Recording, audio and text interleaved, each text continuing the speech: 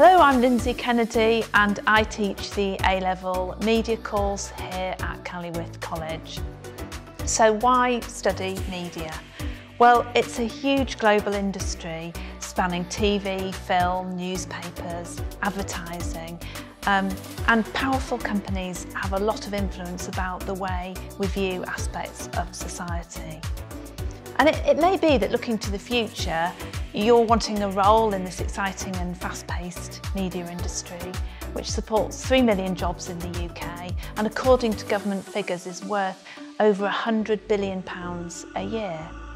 So what will you learn on the A-level media course? Well, we analyse a whole range of texts from advertising to film marketing to music videos. And we'll look at how and why those are created and put together and what deeper meanings and messages there are that are communicated to audiences. We'll examine how the media portrays issues and events and different social groups and the way they're represented and why. And we'll also look at how industries are involved in creating these texts and getting them to an audience. So we'll look across a wide range of media texts and you'll be examined on some that you've studied, some set texts that you studied in class and some unseen products as well, and that's your first exam. You'll apply all that knowledge and understanding to your second exam where you'll analyse some products in depth, and these range from TV crime drama to magazines like Vogue and The Big Issue and online content aimed at a gay audience, for example.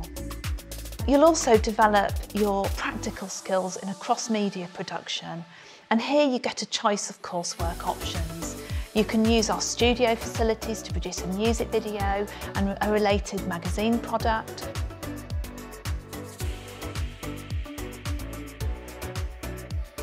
Or you might want to create a TV opening sequence or a scene from a TV crime drama with some marketing materials alongside. Or alternatively, you might want to develop your photography and graphic design skills and produce a magazine with an accompanying podcast. There's a choice of tasks so you can develop new skills and demonstrate your knowledge in a practical way. In terms of assessment then, you've got 2 exams and the coursework element, each of which is worth 1/3 of your marks. And finally, you don't have to have studied media at GCSE to join the course. If you're interested in media and you enjoy analysing lots of different products, then this may be the A-level for you. And so I hope to see you in September.